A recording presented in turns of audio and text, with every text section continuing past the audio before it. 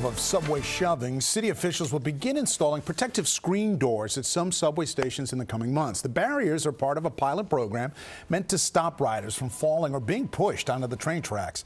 According to one report, the protective doors will be installed at the Times Square 7 train platform, the 3rd Avenue L train platform, and the Sutphin Boulevard Archer Avenue E train stop. This is pretty cool to watch. A fisherman's dream was caught on camera off the coast of Long Island. Joanne Steidel captured a large school of bluefish migrating near Watermill last Thursday. These are fighting fish. Now, typically, if you see a school of bluefish, they're often smaller fish in the area, but in turn, you know what? Lots of bluefish also can attract bigger fish, like sharks.